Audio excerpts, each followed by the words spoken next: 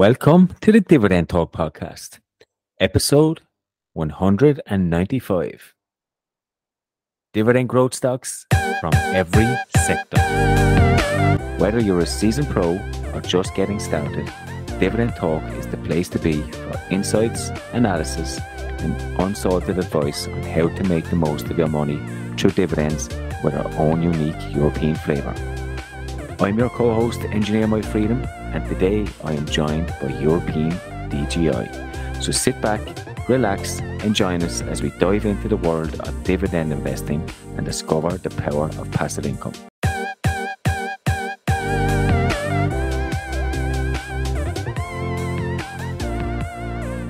Hey, European DGI. How are you, my friend? Hey.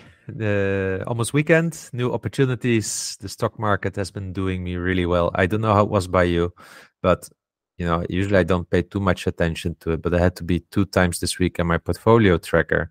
And I thought, like, is there something wrong with the calculations? Because the value of my portfolio just continues to go up, and I'm a bit confused. So I was thinking, like, is the euro dollar value is really sharply declining? Because often when, for instance, the dollar gets stronger at parity or something like that, it would be like a few percent improvement, and that has also some impact on my portfolio, right? But no, nothing of that, and I was okay, never mind. And then I looked at it again today because I had to add some dividends, and I think, what the fuck? It's up again with a few thousand, yeah. And a few thousand is maybe let's say 1 or 2% or so on my portfolio, right? But 1 or 2% move in my portfolio is a lot. Yeah, is a lot when you're so well diversified. And I mean, not maybe well diversified from a technical point of view, but just the amount of stocks you have. Yeah. And then I started looking, and I think, like, Ahold went to €29. I bought some Hershey the other day. It went back to $205. Then I'm looking at Shell, that is now at 34 euros or something like that. Then I look at Microsoft, and those are all my top positions. Yeah. And then I think, like, okay, so now I know what's happening in my portfolio. My top positions like Shell, Microsoft, Ahold. This is all top 5, yeah.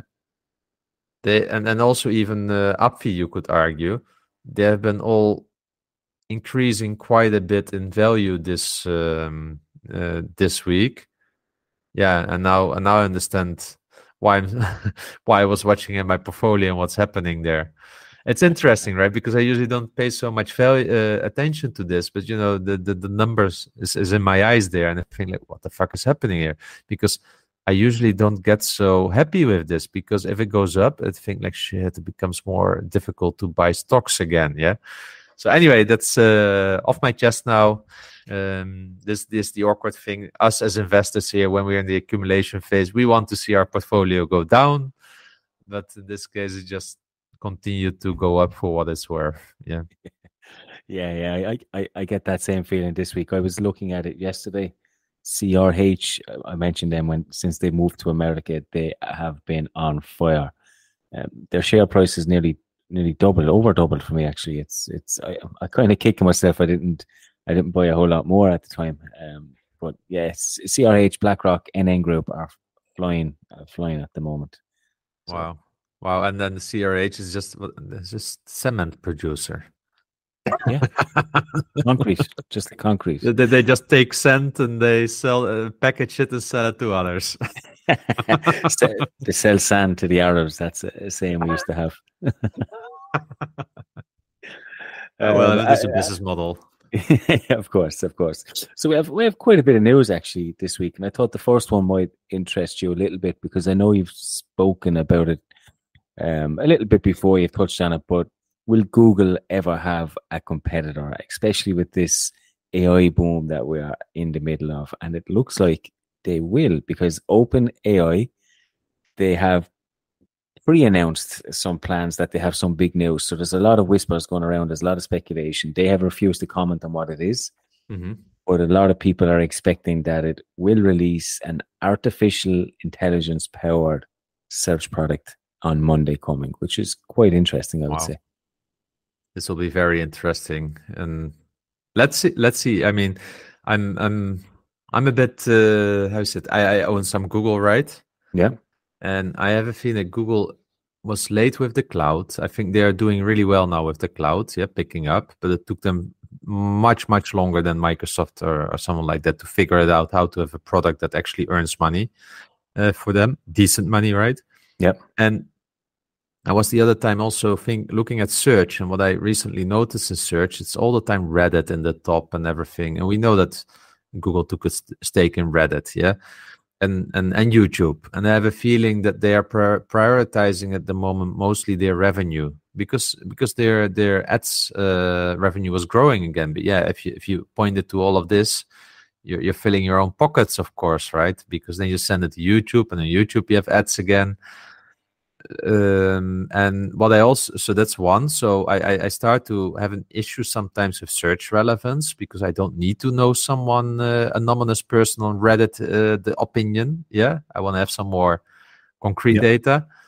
And at the same time, I find myself using ChatGPT a lot for search questions. Already, like what I used to go for Google in the past. So I spent less time on Google as a search engine. So and sometimes you see this with companies that the decline has already started, but we get fooled as investors because they are still maximizing the profit out of it while the decline already started. So I need to think one time a little bit deeper about Google. I mean, it's a powerhouse. It has YouTube, of course, right? But the execution with the new product launches, I don't know. And then I see OpenAI. So I'm very curious. I mean, I think the world would be better off with a strong competitor in the search space. That's for sure. And this is very classic. If it shows that some companies have a very low moat. Of course, everyone thinks about Google as having a strong moat because dominating the brand of search. But we should not forget it's a technology company. The moment the better technology is there, the network effect may not be so strong anymore because people will be curious if there's such a delta and added value to jump to the next big thing. And then you can lose your client base all overnight because then the network effect starts to become very strong on the other product. That's the issue with tech stocks. So it can go well for a decade. And usually if it's around the periphery of the same technology, then usually the network effect keeps everything together. But when there's really like a new technology, like adding so much new value, that's the moment that a company's core product can be gone overnight. So I'm very interesting. It's becoming a battle of the giants soon.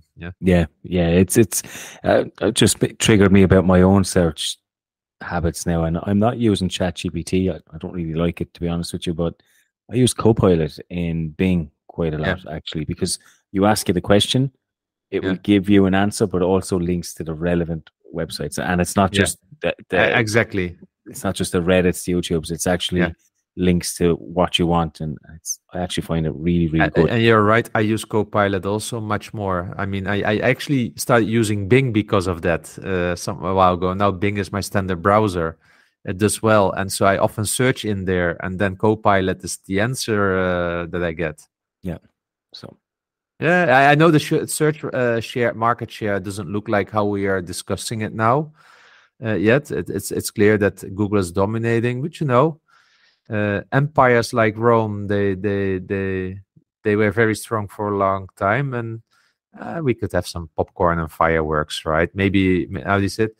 In the Netherlands, we say the moeder is de wens der gedachte. So maybe my hope is just there that we see some fireworks in this space. It's anyway a small position for me, Google, but I mean, this is nice to see a technology coming, a disruptor coming, and either way I win because I own Microsoft quite significantly. So this is just popcorn time. It's very interesting to see how this is going. Another piece of news then that I thought was interesting was Intel. They kind of released a statement saying that the sales will take a hit. There's obviously more argy-bargy between China and the US. I know Biden came out there yesterday or the day before talking about solar panels, and there's a lot going on, isn't there? There's a lot going on between the two companies. And Yeah. it looks like Intel are going to take a hit now on some of their revenue, which is obviously not good news for them.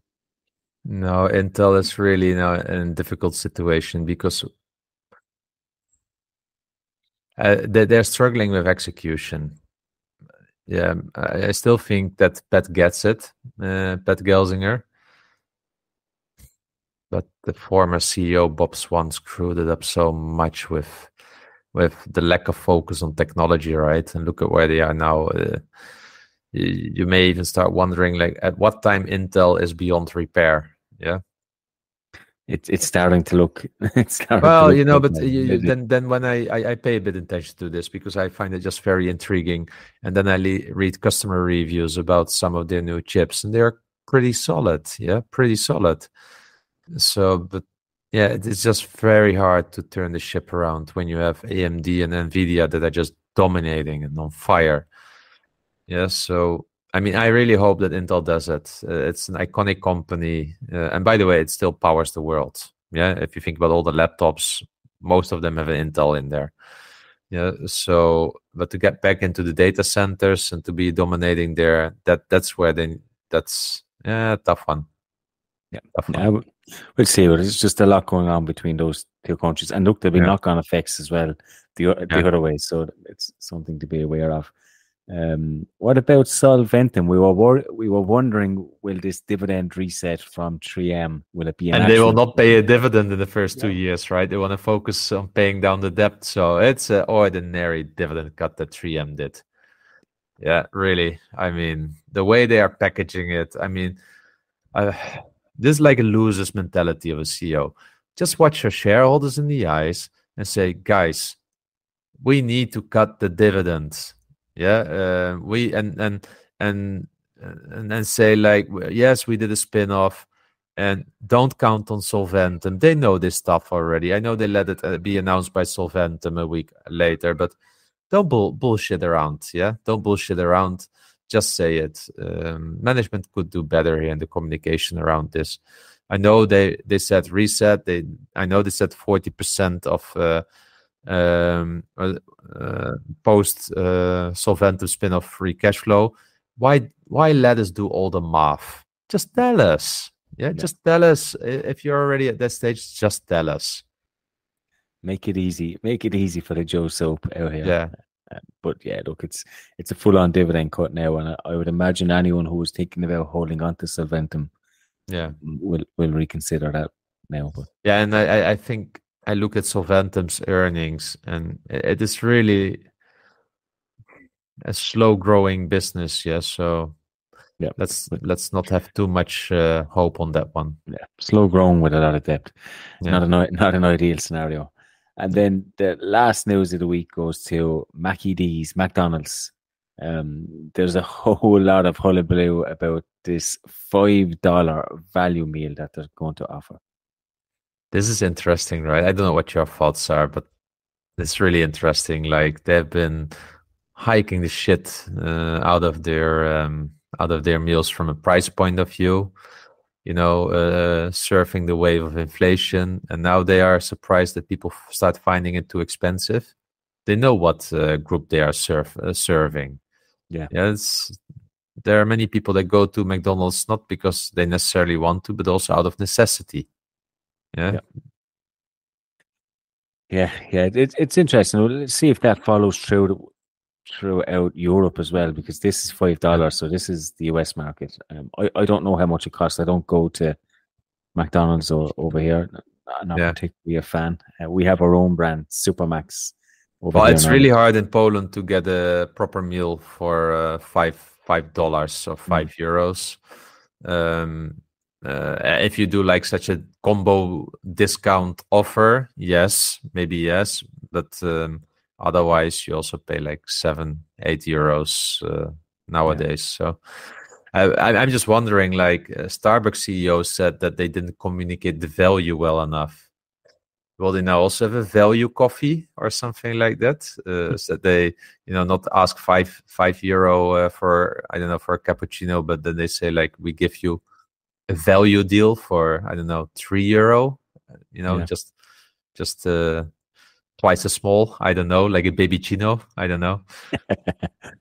Yeah, we'll see. But obviously, there's been talks recession. We didn't quite get into recession, but I think the effects are still there. There's if these companies feel it, then there's something going on there in America, because this is Starbucks as well, right? It was the US business and China mostly. So it just means that people at the moment can't easily afford it.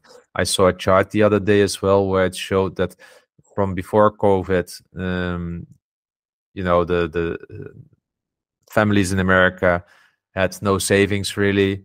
Then during COVID, savings went skyrocketed, also with the money that they got from the government, and now they are back to square one again. But prices are also very high at the moment. So I think we're going to get a consumer recession. That's kind of, if you read the signals here and there, and you see in the companies effectively complaining about this, maybe this time they really start to that the consumers really start to feel it. Yeah. Dividend hikes, we haven't had many of note. There's been a few last week, but Simon Property hiked their dividend by 2.6%. That's actually their second hike within 12 months, and it is a total of a 5.3 increase in that time. This is one of those stocks that I don't have in my portfolio, that I never was really interested in, even while Dividend Day was not anymore with us, let's say, was pitching it to us and everything, and where you a few years later really learn, like, damn, you can have a proper business in the retail space here when it comes to real estate investment trusts. So yeah, chapeau to management to continue with such a good balance sheet to reward shareholders with increasing dividends. Chapeau. Yep. Okay, so the main topic today is inspired by Tim, who last week asked us to pick one company each from the 11 sectors. So here we go. We'll go with 11 sectors. We'll start with healthcare. What do you pick? AbbVie. So first of all, why not Johnson & Johnson? Yeah, I was reflecting on that, and I thought, like, if I look at my portfolio, and because I went through my portfolio, and I thought, like, you know what, AbbVie has been the dark horse here. No, it doesn't have a AAA balance sheet like Johnson & Johnson, but look at the performance over the years and how they have been managing their pipeline now with what's it called again, Rinvoq and Skirici, the Allergen acquisition, now the latest acquisition again, how they've been focused on paying down debt, how the cash flow is being managed. I thought, like, you know what, AbbVie has excellent management. Now, that was my reason for choosing AbbVie. I think Johnson & Johnson is probably still, like, from a stability point of view, balance sheet, maybe the best, but AbbVie excites me more when I look at it. Yeah, I mean, you think back to pre-COVID, maybe 2019, how much of a bargain they were trading at, because that paint. I bought them then around $60 and $70. Yeah, even under $100, they were a bargain at that time. The paint cliff was coming up, so it was management have done a fantastic job over that time. Look, we know I struggle with healthcare with the pipelines and stuff, but I kind of stuck with a European company here. I stuck with Sanofi. They are a market leader in insulin, which I know the prices of insulin is dropping, which is affecting them heavily. They also have the drug, which is their main driver actually with Regeneron. It's an eczema drug called Dupixent, is it? Dupixent. Yeah. And then obviously they've been trying to acquire companies. So the latest one is Provention Bio, which gives them quite big exposure actually to the diabetes market. I think the latest drug got approved, and that will go to market as well. So, I mean, the three big areas. You've got insulin, you've got diabetes, and eczema, which I think are three pretty big markets.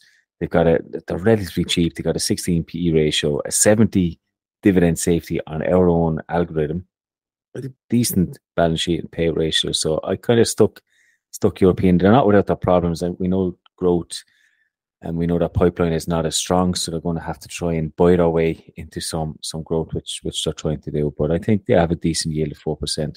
Not as safe as your Johnson & Johnson's, and not as well managed as AbbVie. But I think it's a solid European choice. Nice one.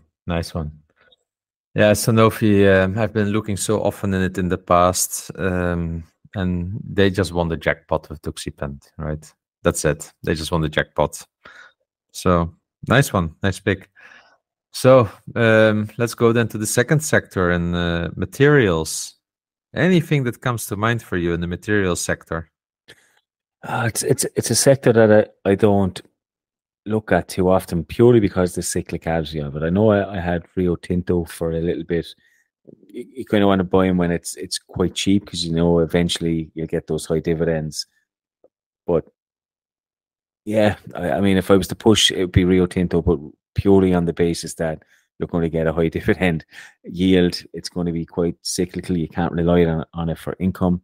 But if I was pushed, it's probably the only one that I know a little bit about. So I would go Rio Tinto, but definitely materials is not actually, I don't think I have any materials in my portfolio. Yeah, for me, the only one that I can consider is BHP. I own it already for a very long time. It's not a stable dividend grower. It has been a cash flow machine. That's the good thing. But this is probably one of the weakest sectors for me that I don't really need a position in. So I, by the way, own both Rio and BHP, and high dividend stocks, but not dividend growth stocks. Not a lot excites me there. I bought them both at the bottom, or not at the bottom exactly, but in the down cycle. Yeah. I think with these types of stocks, you nearly have to do what we hate and time the market. Yeah, true. It's when people are saying that these stocks are dead, they're no good, don't buy them. It's probably a good time to start buying them. True. Okay, energy stocks. I think we both went with the same company here, and it's hard to argue against Shell. I mean, we speak about Shell so often. They released earnings last week. No, I mean, come on, we are biased. We're European. I think if we would have lived in America, we would have said Chevron or ExxonMobil probably. Yeah. Because they have a higher multiple, also well managed. Didn't cut the dividends during COVID. So I realize I'm fully biased, but if the yellow shell and how it's been growing lately, recovering, you could say, but we ignore that part, of course. So how it's been growing lately, it's for me, there must be some European bias there. Let's say it like that. But it's a cash flow machine, and you know what's so interesting? The fact that there's such a strong push from ESG, that pension funds and such are not buying really Shell anymore. There's such a strong push in ESG, which means that actually the world needs even more energy to get there at the moment. That's so interesting, right? So, which means that I think this oil price will stay here for some time, and at these levels, because what happened in 2016, there was the oil crisis. Companies, I don't know, had $65 in cost per barrel. They declined that significantly by stopping investments in new projects and everything, because they were not profitable anymore. They started managing their cost basis better.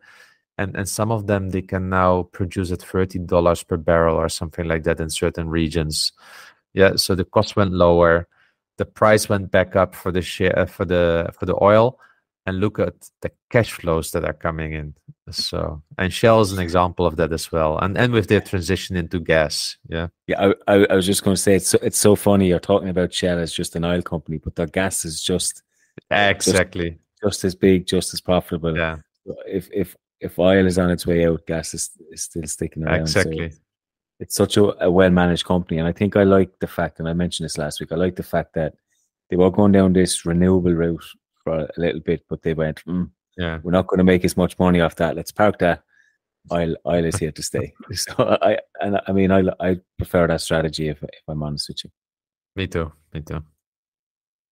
Okay, consumer discretionary. I might go first on this one. It's a company I don't think I've spoke about on this podcast before. I don't know if you heard of them, but they are IPAR Parfums. So they obviously do fragrances, perfumes. So you've heard of Guess, which is a really big one that they have. So they have like their growth is phenomenal. They have about 20% dividend growth over the last couple of years. The revenues are off the scale. I think this quarter was the first quarter of every year is usually their slowest after a busy Christmas period. You have destocking, you have all these sorts of things. Michael Kors is another big one that they have. Mm-hmm. So I think this quarter they got hammered quite a bit because they've released quite a few number of fragrances. And what happens when they do that is that obviously stores will have their old fragrances. So they have to sell them and destock them before they buy the new inventory. And that takes quite a while to bed in. So what you'll see happening is over the next quarter, it'll start to pick up. And then by the third and fourth quarter, it really start to take off. And you'll see the benefit of that. So the share price dropped a couple of percent. I can't remember off the top of my head, but it did drop because of this, but it's not unexpected. But the growth is still there. And they have a really good solid dividend history. I think it's at a 3% yield right now, which is quite high. Quite high for them. Usually it's around the 1%. So it's an interesting company. You should check it out. Obviously it's cyclical, it's perfumes, and they can go in and out of fashion quite easily, but they have all the big brands, and it's the one to look at. So when will you make a dividend stock card for them? Soon. You soon. should. Okay, super. Okay, it's a nice one, and we never discussed that one indeed. So interesting. And maybe to the listeners, we'll make sure the tickers are in the show notes on Spotify and such. Yeah. So my pick, and it's funny, we're discussing quite a bit European here when we go across the sectors, but it has to be L'Oreal. I mean, I did a deep dive on this company, and it's just, I mean, I was doubting between Louis Vuitton and L'Oreal, but I had to choose L'Oreal. When I thought about it, Louis Vuitton is a little bit more fashion from that point of view. So it's the devil's choice, but yeah, L'Oreal for me. I mean, both from France, but I think this company, I mean, just the lipstick. I guess that's what pulled me over, but because you have the other ones like in America and such, and then I think about Disney, because what is for me important is also brand power, and L'Oreal has a lot of brand powers and the other brands that they own, right? So yeah, L'Oreal. Yeah, it's a tough choice. If I had a gun to my head, I'd probably go with Louis Vuitton, a little bit more diversified across different sectors. But I mean, it's hard to argue. Two excellent French companies, I have to say. That's the second French company of the day, actually, after Sanofi. France are doing. Who would have ever guessed that? France are doing quite well. Consumer staples, then, and actually, I'm quite interested because I was expecting something else from you. But go on, give me your pick. Yeah, so I mentioned Hershey. Yes, you did. I was thinking about it deeply. I think Hershey in the consumer staples sector has one of the best governance in place. So what many people don't know is that Hershey has also the Hershey Foundation, I believe it's called. Yes. And they own effectively decision power on the Hershey company. And the Hershey Foundation is, again, I think, I'm doing this from my mind without having prepared for it, but I believe they are having like a school for orphanage as well, and they depend on the dividend income. So they do a lot of charity, welfare. So they need a growing dividend. So our incentives are so much aligned. And then if you look at the business model, it's about chocolate. They have strong brand power with the Hershey brand, the Hershey Bites and such. Of course, more in the States than in international, but that's also where a little bit of opportunity is. the company has been just compounding over the years. And I felt like this stability and this shareholder structure, I find it a bit of more quality than the one that you were thinking about. That's Koninklijke Ahold Delhaize. When I think about Koninklijke Ahold Delhaize, you know, I love this company as well. Yeah. And it's a combination of dividends and buybacks. But I would still think that the dividend, if you think over the next 30 years, I think the Hershey dividend is more safe than the Ahold dividend because of the shareholder structure. And that was the main difference why I chose one of the two. But I mean, come on, I was talking with someone today who's ordering every day things from Albert Heijn, and I was thanking him. Yeah. Yeah, I think that shareholder structure looks quite interesting with Hershey. It's quite similar to Carlsberg. You know, I did a deep dive on Carlsberg where they had the Carlsberg Foundation, and they also use the income of that, not for charity as such, but more for research and so on. So it's quite an interesting business model in terms of, you know, that if they rely on the dividend income, they're not going to cut that without a real reason to do so. And I quickly looked it up. It's the Milton Hershey School Trust, and they are currently the largest shareholder with 29% of shares outstanding. And I remember that Mondelez wanted to buy Hershey, and they blocked it. Yeah, because of the Milton Hershey Foundation, let's say. They blocked it. And yeah, so it's also kind of that there's a defense mechanism in place towards, I said, evil takeover approaches. Yeah, which is quite good to have as well. Yeah. So I went European again. I'm going European quite a bit, but I went with British American Tobacco, and I put this in as a high yielder option in this space, because I don't think we've had many high yielders. Materials can be classed as high yield, but British American Tobacco, look, the share price is under pressure. Tobacco is obviously out of favor, so there's a lot of headwinds against it in terms of share price. But I mean, I think it's a fantastically run company. I think the dividend is as safe as you can expect with a 10%er.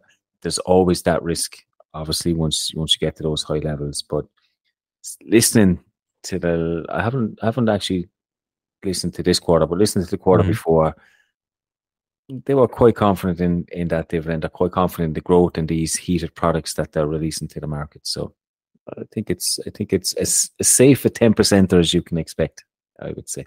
Yes, true that, I would say. Interesting one. Nice.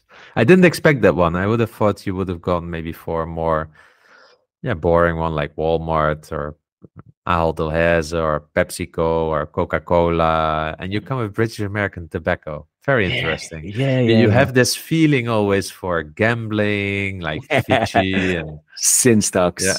Sin stocks. To nurture that. So interesting. And that's for a non-smoker, right? Yeah, I don't smoke, but actually, it was so funny. In work the other day, some of the guys were into vaping and smoking, and they had their products and stuff. Who says that? It's a British American Tobacco. If not, that's what you need to buy. But and was it? No, I know. I can't remember what. I think it was Philip Morris. Because Philip Morris is doing well lately, from what I see. Yeah. Okay, industrials. Yeah, I think we agree here, but it has to be Siemens. I don't know a better industrial that is of such blue chip nature as Siemens. I just don't know it. Yeah. I mean, look, there's definitely other options out there. Like Caterpillar could have been there, John Deere could have been there. Yeah. But I think, as you said, European Siemens are just fantastic. They're in everything. I mean, I can't think of a company that touches so many aspects and are so big and yet so well managed. We look at 3M, for example, how badly managed they were when they tried to diversify so much. These guys were in health, they were in wind. General Electric as well, 3M. Siemens is really outstanding in this case. Yeah. That's also not had the growth like those other companies, right? So maybe they have really chosen predictable long-term growth over opportunistic management on the short term. Yeah, I mean, which has done itself many Yeah. favors. But maybe they would have had that growth. I mean, they've spun off so many parts of their That's company true. as well. Yeah. So they've spun off all those parts. So I think it's a fantastic company. Siemens, I mean, I spoke about them when they were under 100. I should have backed up the truck then. I should have backed up the truck. Who knows? Maybe we'll get a chance again, because in the end, these are cyclical stocks. Yeah, of course. Of course. Utilities. It's a hard. Yes. This is a hard one, isn't it? It was a hard one because I'm usually not interested in utilities. I burnt my fingers in the past a little bit on utilities, specifically the US ones. They often have very much debt, and they are hard, specifically when you don't understand the American infrastructure and such, because we don't live there. Yeah, that's why I really had to go with Iberdrola.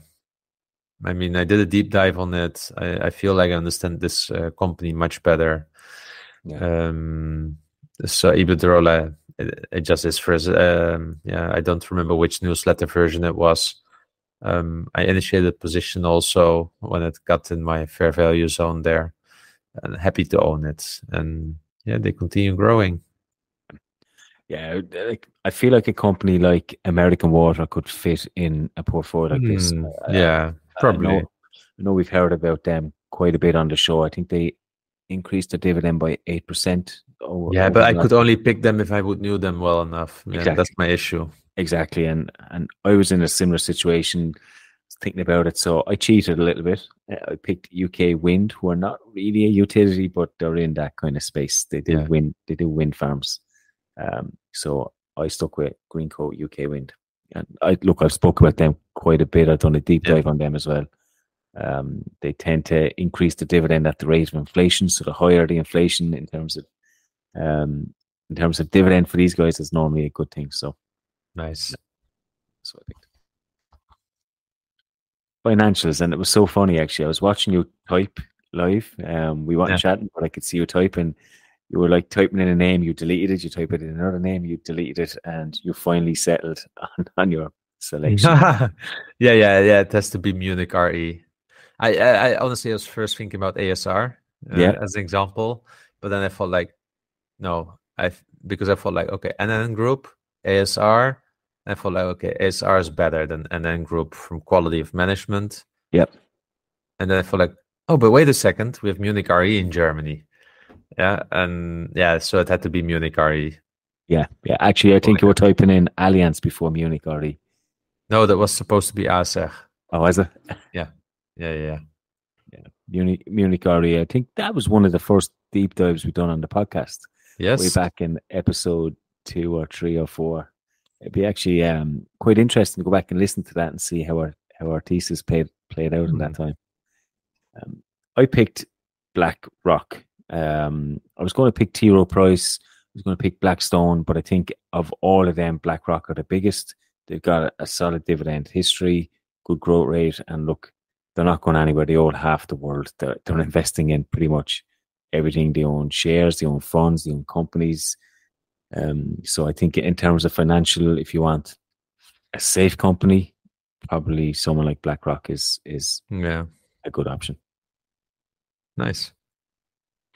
Okay, we have a couple of sectors left. 11's quite a lot actually when you're going through 22 companies, but we've got information technology. I mean, look, I don't think anyone will not guess your pick here. Microsoft. It has to be Microsoft. I mean, if you think about all the technology companies, and of course we look at dividend growth stocks here, but look at just all the technology stocks. Nvidia, it's a powerhouse, but in the end, it's in a kind of a single line of business.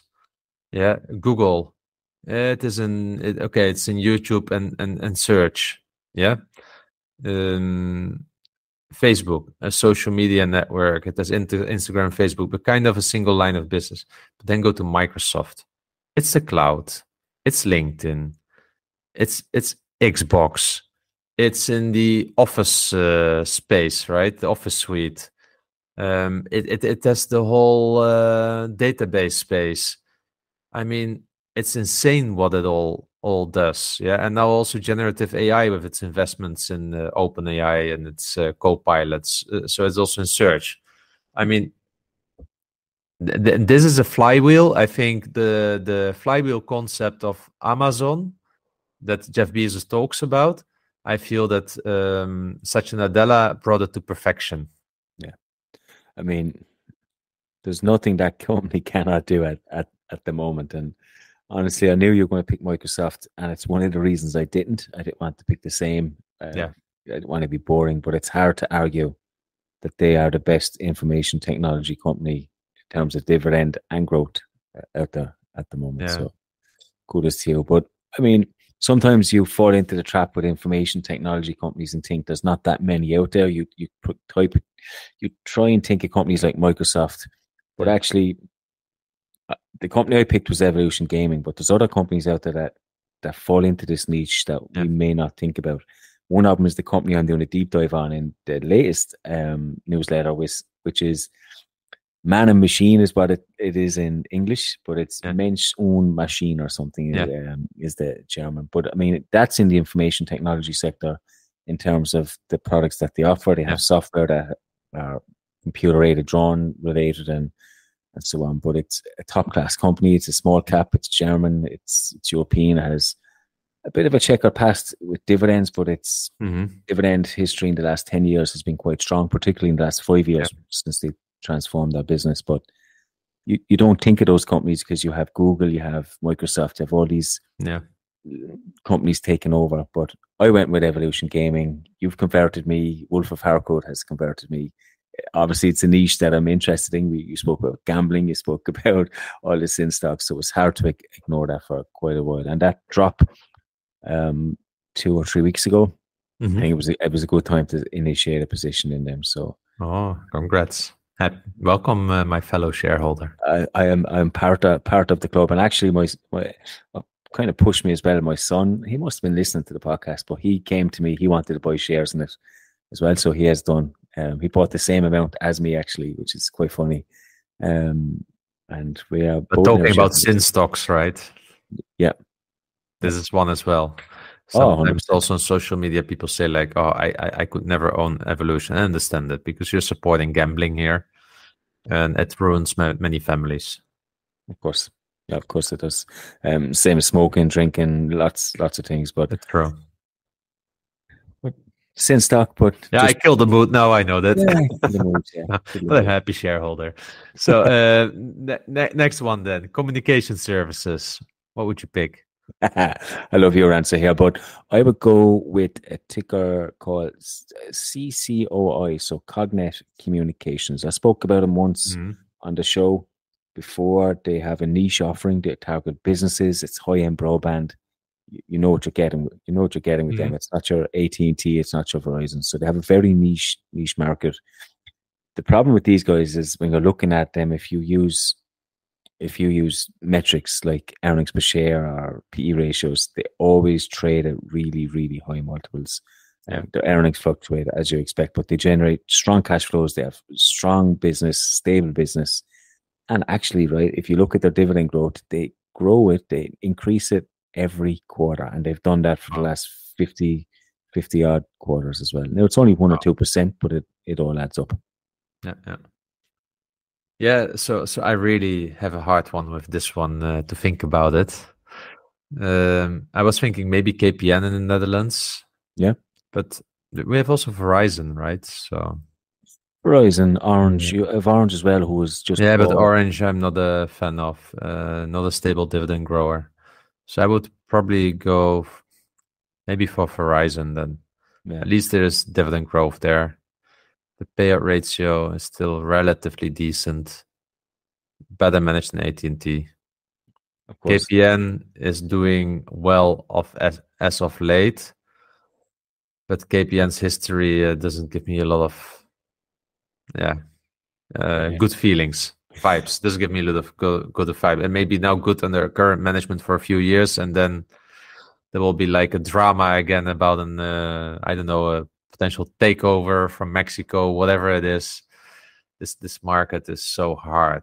So for me, communication services sector, I don't own any positions there. and I find it kind of not an interesting sector to even be in.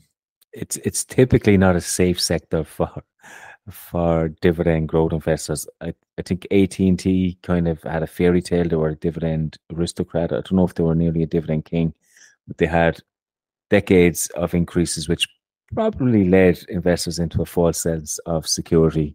AT&T under 30 and all that jazz online, but it's a hard business for dividend growth. It has everything that we don't want: high debt, a lot of capex. Cash flows can fluctuate from one year to the next, so it's.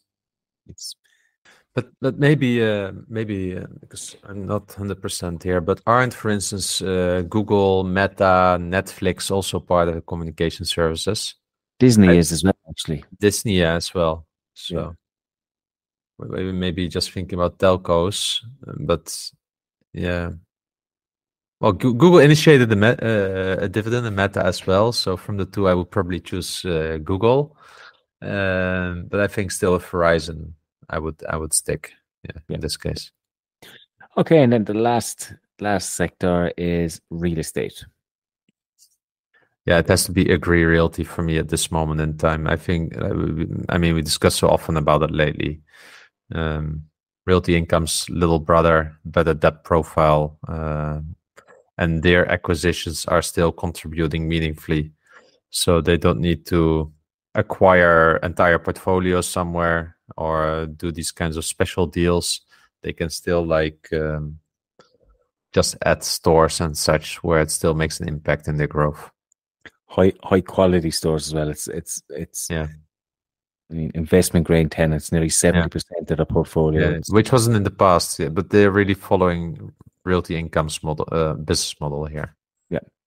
And no surprise who I go for, which is VICI. I spoke about him quite a bit. I'm sticking as a sinner, but I did see something interesting on your Twitter, actually, which is from the CEO. It was a transcript. Yeah, it was from Meerdat on Facebook, actually. Meerdat put a really nice. You should read it. Do you have it in front of you? Yeah, I'm reading it now. Yeah, it's quite funny. Okay, so read it out loud. Read it out loud for us. Funny.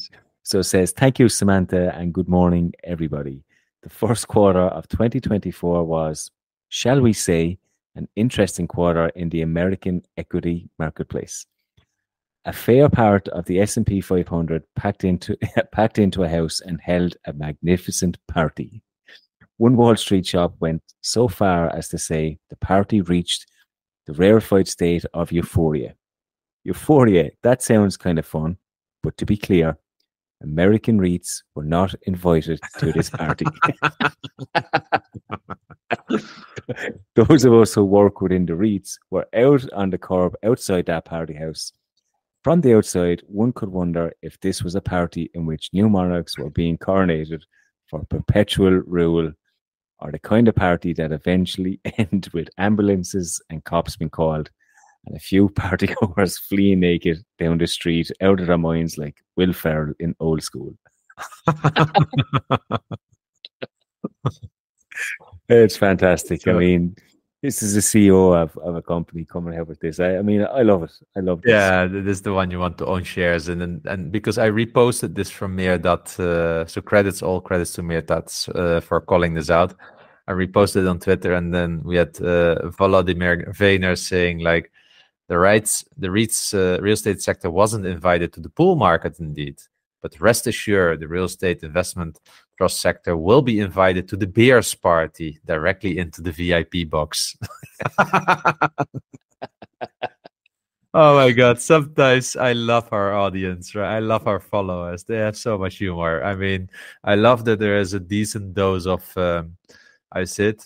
let's call it joking, that we don't take the world too serious with what we're doing with our money, but that there's also a healthy dose of humor involved. I love it.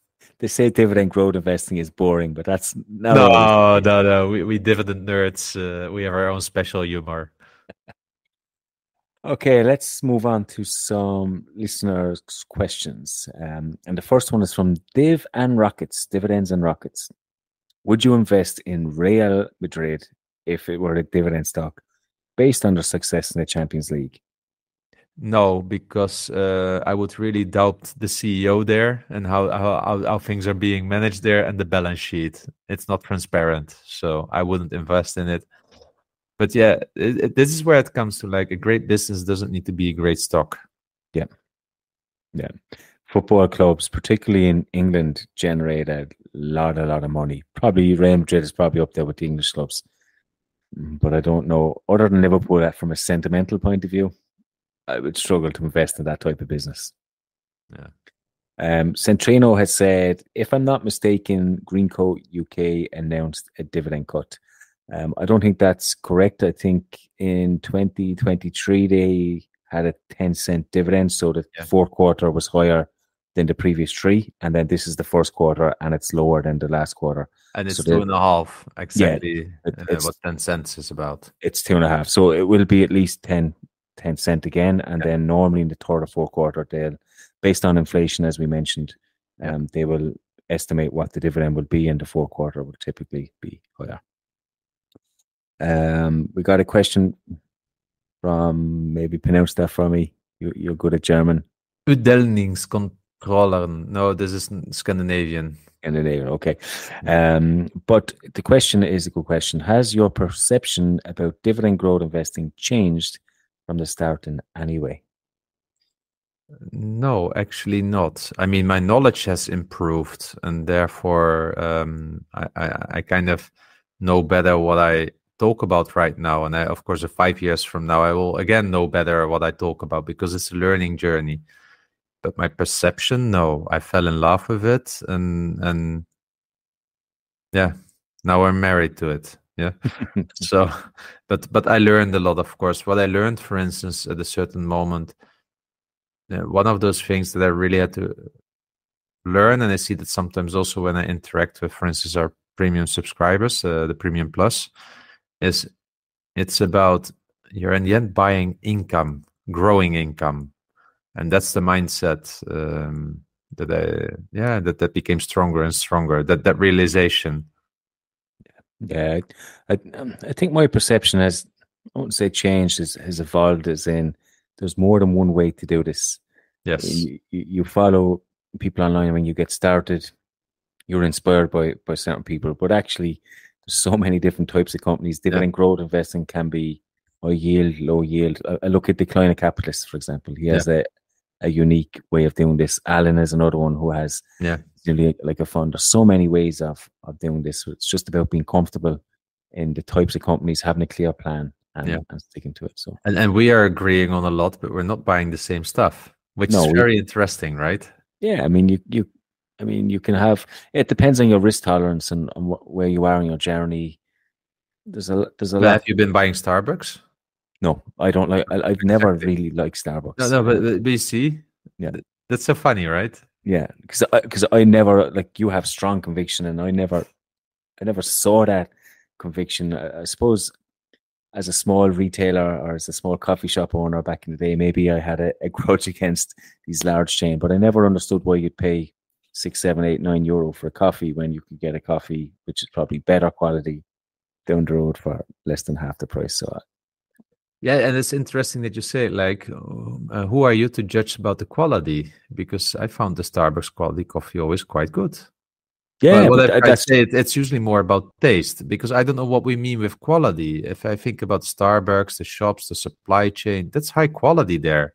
So where does the quality come from? I think it's more about taste in the end. Yeah, that I can give you that. But in terms of quality, I mean, you could have coffee snobs, and we can get quite deep into the mechanics and technicals of coffee. Yeah. But there would be an argument out there, certainly on the courses that I have been to, that the mainstream coffee is generic and not as quality conscious as your small retailer. I mean, that's and where does a small retailer buy the coffee? Not in Ireland. I mean, you don't have coffee beans growing in Ireland, right? No, you don't have. Exactly. You don't have them in Ireland. Of course not. No. They would be quite funny beans that you'd be getting in Ireland. But look, I mean, you're right. Quality comes down to different things, and experts in the field might argue differently with you. But in terms of price, you would get a coffee that tastes just as nice, I would say, as Starbucks. For half Yeah, the price. I'm teasing you a little bit, but I know. But I think it's important because when people say quality, what are we really talking about? Because if you think about, it's the same with McDonald's. If you look at the supply chain of McDonald's, and they're able already for so many years without a huge food poison to be able to operate at such a large scale, that's amazing. Yeah, that's really difficult. Imagine all the employees that you have as well. You just need to have one rogue employee that thinks like, I'm going to do something with these burgers. So that means they have really strong quality processes and such. Well, you can then, of course, talk again about the quality of the meat and such here. But the coffee bean is a quite simple product from that point of view, right? And where I can see the difference in quality is if you go to such a coffee store where they are burning their own beans. Sometimes you have that, right? And then I think like, okay, the local coffee store really adds their own quality stuff to it. But if you just buy your bags of beans from an importer, yeah, that's okay. Maybe we're going too far now into this whole question. Maybe we should stop here. But all I want to say is, like, I think the premium price you pay for Starbucks is really the experience, the ease of use, using your app, walking in it, ready. Yeah, and I think they've been deteriorating a little bit this element of the brand by losing focus. Yeah, but that's always why people pay premium, and that's why people love to walk over the street with a Starbucks cup, because it gives you status. Yeah, and this is what Howard Schultz really nicely said. This experience needs to come back. Yeah, because otherwise it becomes like a status symbol of this person is stupid. Yeah, why is this person paying so much money for a coffee? And that's the risk here with such a brand. Yeah, I see it a little differently, but it's as you said, the American consumer would be more thinking the way you think in this scenario. So yeah, I'm staying away. Shareholder. I'm staying away. I'm staying away from. Right, you are. Yedia has asked us, or maybe asked you, who are you supporting more in the Eurovision, Poland or Netherlands? Well, first of all, I find it really awkward that Poland didn't get through the semifinals. I mean, okay, I didn't find that Luna's performance was good. She was very poor, but the song, I really like the song, The Tower. Yeah. It's for me a quality song, let's say. And I know when you say quality in the terms of Eurovision, people always laugh, but every year out of the 30 songs or so, there are always 4 or 5 high quality songs. I thought that Poland had one this year, but seemingly not popular by the audience. You need to hear it a few times as well, but then it starts really, it stays in my head. Yeah. Yeah. And the Netherlands with Europapa is, of course, the song at the moment that is I thought so. I mean, it's special, yeah, but then again, what's in the news now that he may get disqualified? When people hear the podcast, we know what really is the case, but come on, man, if you have such a dream to be in the Eurovision, stay out of trouble, please. Yeah, stay out of trouble and don't create all this fuss. I don't see him getting kicked out. I don't, but I hope not, because I think the song is great. You mentioned it to me months ago, and it's been on my playlist in Spotify. My kids love it. Europapa. I even try to sing some of the words, even though I just make it up as I go along. David has asked me, what is my combined savings rate between pension and discretionary accounts as a percentage of total income? And do I contribute as an employee to a pension on top of employer? So my savings rate is about 43% in total, and I only contribute to my employer's pension. So I put in X amount, they put in double. So I put in 5, they put in 10%, and that's all I do. MM has asked us, the first request he's asked us is, can we change the name of the podcast to Competitive Dividend Talk? Which is quite funny. But he's asked about the trade desk, ticker symbol TTD. What's your thoughts on that? It doesn't pay a dividend. That's my thoughts, so not interesting to me. But I understand what he means. This company is growing well, good CEO, so I understand that. But that's more for me than in the context of being a quality compounder, which is nice. But I need a dividend. I need a growing dividend. So, and Miłosz knows this, but he's the guy that always comes to me. EDJ, Palantir. It's awesome. I'm using this software in our company now. It's the best. And he's right with all this stuff. Yeah. When I see it, I think Palantir, I'm impressed with what the CEO of Palantir has been building up. I think it's really, really a great business. I've been looking at YouTube at this software. I know a little bit the space about, let's call it data integration and everything, data streaming, data pipelines. And this is unique, what their software demonstrates. So I'm really blown away, actually, with what they are able to offer. It's just not a dividend-paying stock. It's a high-growth stock, and it's hard for me to evaluate them and to understand, because dividend value is even more important, what it's worth. But it's been doing it very well, so kudos to him. Yeah. I'd actually be interested to hear his thoughts on Bayer at the moment. We are always making fun. He reached also out. I think he sent an email to the investor relations about Bayer. It's just so funny. But he and I are always making jokes, and every time when there's something in the news, we're looking at our holding and we're just laughing at each other. It's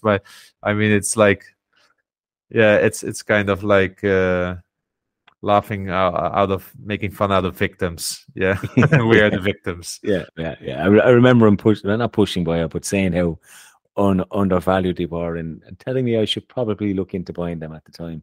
Yeah. Well, I don't think he will do that again. It's a tough, but in theory, the business was right. It's just this Monsanto's out there killing it. Yeah, but in the end, it's management that did all this. Yeah. They bought it, they overpaid for it, and then also how they dealt with it. So it's like a shit show. Thomas K has asked us about our opinion on Reckitt Benckiser, and really about their current development. So there's some legal action in the United States. It's about a 60 million compensation package from an acquisition that they did, which was Mead Johnson and their baby formula. So I think maybe some baby died prematurely based on their baby formula. So 60 million is not the end of the world in the grand scheme of things when you think of Reckitt Benckiser. But the problem here is that there is talks that there is going to be lots of other cases. If there's one case with baby formula, I'm sure that there will be others that come up after it. And it's the unknown. We've seen this before. We've seen it with a lot of companies. I don't know how that case will go. I've seen on the investor relations, they are standing by it quite strongly. They believe that there's no issue with that baby formula, but look, we don't know what the courts will take it. You could say emotionally, if you go to court and a child is died linked to baby formula, it would be hard from an emotional level for someone to back a big company like that. So I think it's a little bit too early to tell. Just sit back and watch. The share price dropped 15% because of this, and I can understand why. And a lot of people were interested in the company because of that, but at the moment, I don't know. Is it another Monsanto? It's too early to tell, but I think until you have litigation sorted out, I'm staying away. Yeah, maybe it's after all not that safe, while its products are all about safety. Dividend Gardner has asked us, a few episodes back, it was stated that Kimberly-Clark wasn't attractive enough. Is Essity a better European alternative? So first of all, I can't remember ever having looked in Essity. So I looked it up and I saw growing dividends. So it made me happy. And I also saw decent dividend return. So you know what? And also if I looked at some of the products, it just may be. Yeah. So I'm actually, this was for me the highlight of this podcast, that I discovered a new stock that I put on my list that I want to explore. I know it's in Sweden. I know what people say about the tax rate and da-di-da-di-da, but it woke up some fire in me. So thank you Dividend Gardener. Also, feel free to reach out and let me know what you think about this talk. It may save me some time by getting some pointers where to look at. But yeah, nice one. I'm going to look into it. I mean, people can't see your face, but you look so excited. And when we were looking, we just kind of browsed through the questions just before we went on air. And usually we take like 30 seconds and we look at them, but you copped this company and you were so happy. And I'm like, man, they just sell tissues. What are you so excited for?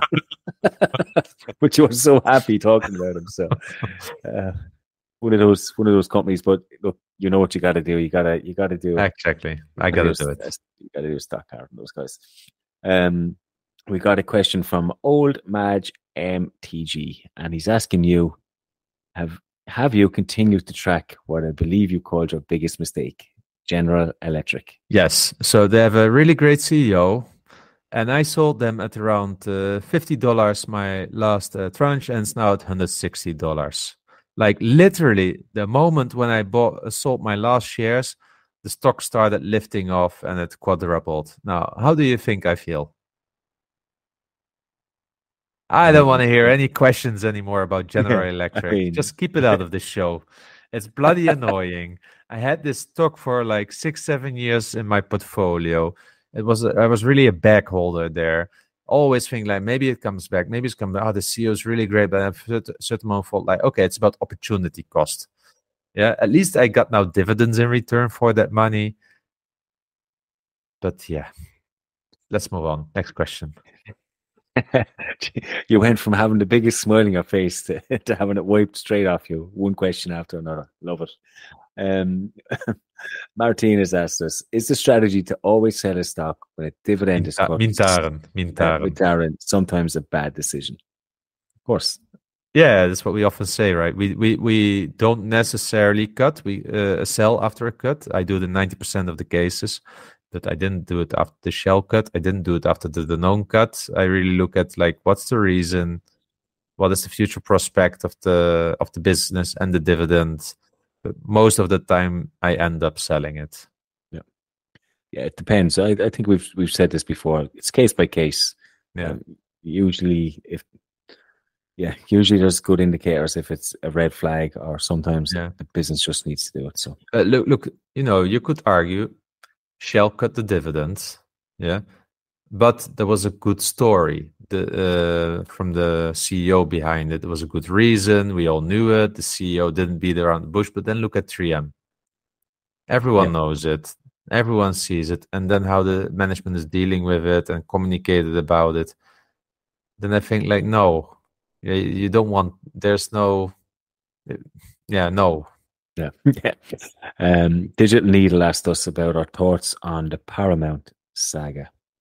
So if he refers to Warren Buffett here as calling it out that this is one of the biggest mistakes, I mean, look, it just shows that he's human, and that's really my opinion. For the rest, I'm not so interested in Paramount as a company. It also shows that you should not borrow conviction and not just buy something because the great Warren Buffett buys it. Exactly. Quite important. And the last question of the day goes to My Eyes Will See the Glory. What are your thoughts on Abbott Laboratories? Yeah, I mean, an amazing company, and that they once spun off AbbVie has made many shareholders rich. If you combine the Abbott and the AbbVie dividend together and you see the growth, it's a stellar growth story. I mean, Abbott, solid company. It's doing a good job. I find them a bit better than MedTech, and those are my thoughts. Of course, not any investment advice here. Yeah, as you said, solid company, made a lot of people rich with AbbVie. Imagine getting the spin-off and getting AbbVie for free. Oh, yeah. Nice. Anyway, that is the end of the show. Thanks a million, Tim, for the inspiration behind this. We tried to be diversified and give different tickers where we could. So we hope you enjoyed the show, and we will see you all next week. Remember, both of us at Dividend Talk are not certified financial specialists through formal education. We are just two guys sharing our journey for inspiration and entertainment purposes. Hence, this is not investment advice. Although we do our best, we can't promise that the information discussed is always correct, nor appropriate for you or anybody else. We always recommend that you do your own due diligence and be accountable for your own choices. As we always say, you can't borrow conviction from others. Last but not least, by listening to our podcast, you agree to hold us harmless from any ramifications, financial or otherwise, that occur to you as a result of acting on information provided in this podcast.